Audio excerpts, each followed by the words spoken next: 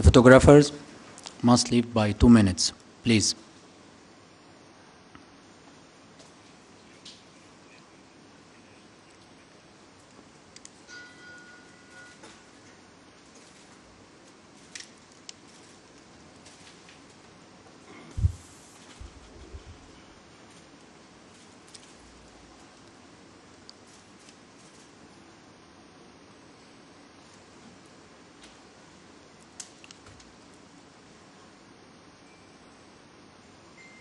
Channel 1 for French, Channel 2 for English.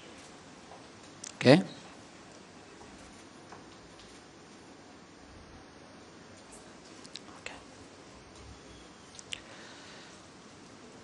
Ladies and gentlemen, welcome to the match number 20 of Total Africa Cup of Nations Egypt 2019.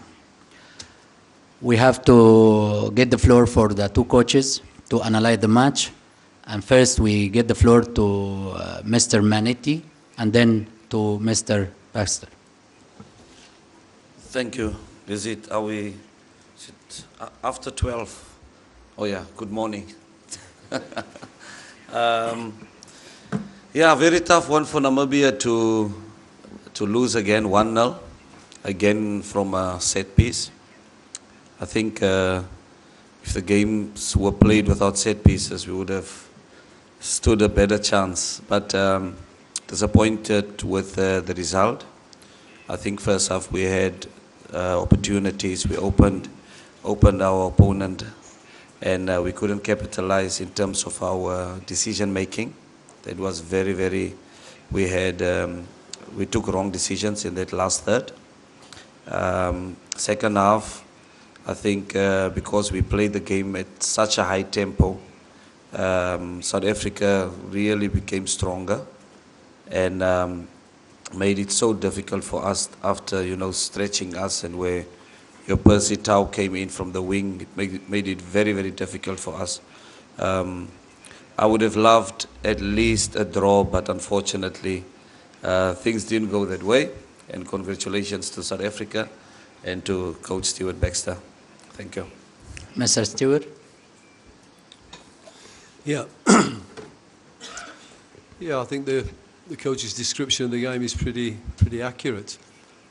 I think the first half was an even affair, and both teams made some poor decisions, and both teams played some decent football. But it was a very competitive game, and I wasn't happy the way we were. Namibia forced us to play in small areas, and we weren't opening the game up, so we made some changes at half time, and when we had more space and we could play through the lines and get more movement from the front players, it was immediately better. And I was very pleased with the second half, and obviously pleased that we could score a goal and win the game, because a game like that, you're just waiting for your opponents to equalise. So I thought, we were looking back, we were comfortable more or less the second half, but it was still a competitive game, and I believe the coach has done a tremendous job in the two games that he's played. So congratulations to him for that, and good luck in the last game. Thanks, sir. Please raise your hand when you wanted to ask a question. Okay?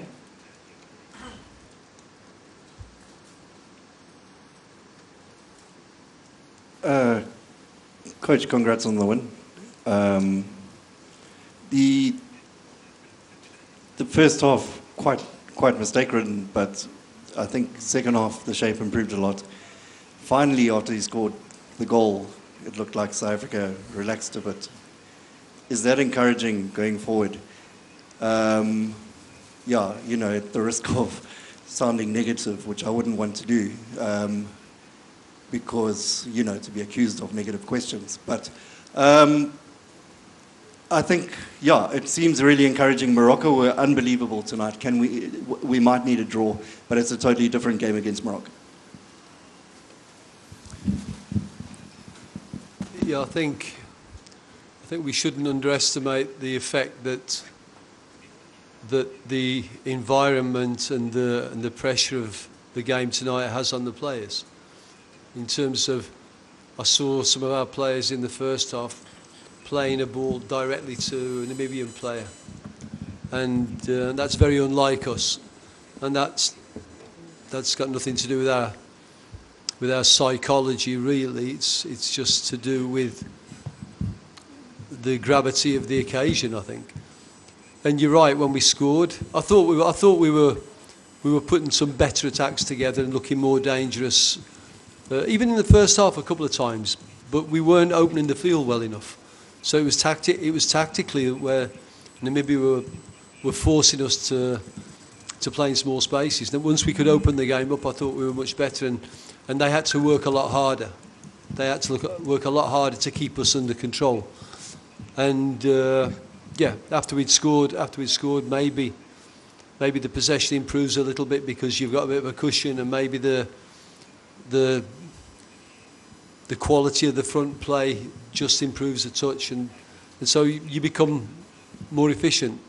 The Morocco game is going to be an interesting one. I think looking at what I saw of the game tonight, yes, they did play very well, but it's still 1-0. You know, it's still a close game. Every game in this group has been close, so I don't think that they'll be expecting an easy game, and I hope we don't disappoint them. Sir? عندي سؤالين. Wait. عندي سؤالين. سؤال لمستر ستيوارت باكستر. عايز اساله ان النهارده كان في 4 لاعبين مختلفين في التشكيل الاساسي عن المباراه الماضيه، حارس المرمى وثلاثي وسط الملعب. هل ده كان سبب ان ناميبيا كانت مسيطره شويه على الاداء في الشوط الاول، كان عندهم فرص شبه اكتر شويه من منتخب جنوب افريقيا، وهل هتستمر في التغييرات عدد كبير من اللعيبه في المباراه القادمه ام لا؟ وسؤال لمستر ريكاردو، الكل بيتحدث ان ناميبيا هيبقى لها دور في شكل المجموعه والصاعدين، لكن حتى الان ده لسه لم يحدث حتى الان. خساره مباراتين، هل هتلعب المباراه القادمه بدوافع ان انت فعلا تقدر تغير المجموعه، ولا ممكن تتخلى عن الحذر الدفاعي وتلعب بطريقه هجوميه وجيم مفتوح من اول المباراه؟ شكرا. Mr. Baxter. We changed some players. Dean Furman was injured, so he couldn't play, and then we were really trying to balance our midfield by selecting Klompo and Bongani. We didn't feel that Camo, especially having a game in his legs, would be a good foil for either of those. So we selected Klompo and Bongani for the midfield and gave Camo a rest. Darren, we decided before the Ivory Coast game that Darren would play this game. We thought that this game would suit him. And Villa played after coming on, and I thought he did well when he came on against Ivory Coast. So we changed the shape a little bit, and especially in the second half we moved Percy to a wider position, so he drove in from the wide position rather than being in the space alongside the striker, which he was a bit too much in the first half. So we selected the team because we thought that would be the best one for this opponent. And I can't promise I'm not going to change the team for the last game, because the last game is going to be first of all a tactical duel, and it's also going to be one where we have to really work hard, and maybe some fresh legs would be a good choice. Yeah, as for us on the Ivory Coast game, obviously we will have to make a few changes, and all I can say is that we came to do better than the previous 2 AFCONs that we in 2008 and 98. That is to get that all-important victory. I know we've come close at times, but I'm positive that we can, maybe we'll be fortunate on Monday to get a result against Ivory Coast. We're not disrespecting them by saying this. But I think we very, very different in terms of our approach on Monday. So I'm positive, and I really hope that we can get something out of that game. Stuart, obviously there were a lot of positives to take from Lebo's performance up front, but he's still not off the mark yet. Just, you know, what are you saying to him with that, given that his hold-up play has been good, bringing others in, but he's still not off the mark? And is there a specific role that you're asking Percy to play? Because obviously he was a lot wider and he was man of the match, whereas the first game he himself admitted that he didn't quite follow the instruction to a T. Well, Lebo's role to start with. I think we have to remember that Lebo's a kid. You know, this is a big tournament for Lebo. You know, this is his first big major tournament. Yes, he plays in France, but this is big for him. And I think sometimes Lebo feels, being South African, that he should do more with the ball than he actually does. And I'm trying to convince him to be what everybody else is not. You know, and yes, his hold-up play was great tonight, and his movement was better. And we did play with him further on shoulders, starting there and then coming, rather than him coming very early, because he ran into Percy very often and it got a little bit messy. So that's why we played the way we played tonight, with Percy wider, driving in to support Lebo. So Lebo's role, I think Lebo's doing very well, and this is a great experience for him. Percy, yeah, I think I've just said, he played in the first game and he was too close to Lebo, and Ivory Coast are strong in the middle there.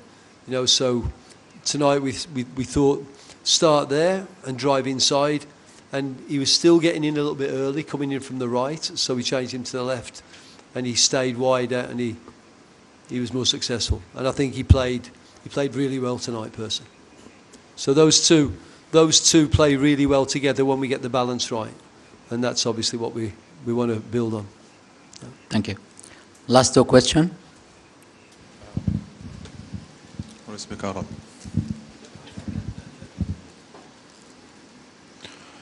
لدي سؤالان، سؤال للمدرب ستيوارت وسؤال للمدرب مانيتي. مستر ستيوارت، هل ساعدكم فوز المغرب اليوم وصول المغرب إلى 6 نقاط؟ هل سيسهل من مهمة جنوب أفريقيا في المباراة؟ هل تعتقد أنها تساهم في تسهيل مهمة جنوب أفريقيا في اللقاء القادم؟ سؤالي للمدرب مانيتي، رغم الخسارتين إلا أن على الورق المنتخب ناميبيا ما زال ينافس. هل ترى الحظوظ لا زالت متاحة أمام ناميبيا للتأهل للدور القادم؟ شكرا. Mr. Baxter.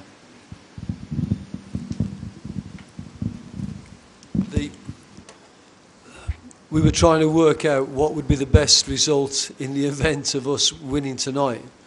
But we kept on trying to concentrate on our game. When we saw that Morocco had won, yeah, there's a case for maybe now they're a little bit more relaxed. But maybe they were very nervous about qualification, and relaxing is maybe not good for us because they relax and play more free. But without trying to second guess, I'm guessing that their coach is professional and their players are professional, and they will be wanting to finish in the first position, and they'll want to win the 3 games and do it. So we're going to have to play well. We're going to have to find a game plan, and we know it's going to be a tough game. But we feel that with the confidence of the game in our legs tonight, then we get a little bit of a free hit at them. So, yeah, we're not going to play for a draw. Thank you. Mr. Manetti. Yes, I think it's this result made it a little bit difficult for us. So we're just going to concentrate to look for that all-important win at this AFCON. Obviously, it's going to be crunch time on Monday with these 2 games. And like the coach rightly said, Morocco would want to get the 9 points. South Africa would want to get to that 6 points. And obviously, Ivory Coast very disappointed with tonight's result. They're going to come out. We're going to look for a win. So it's going to be an interesting one on Monday. But let's see how it goes. Thank you. Thank you, sir. Thank you. Thank you.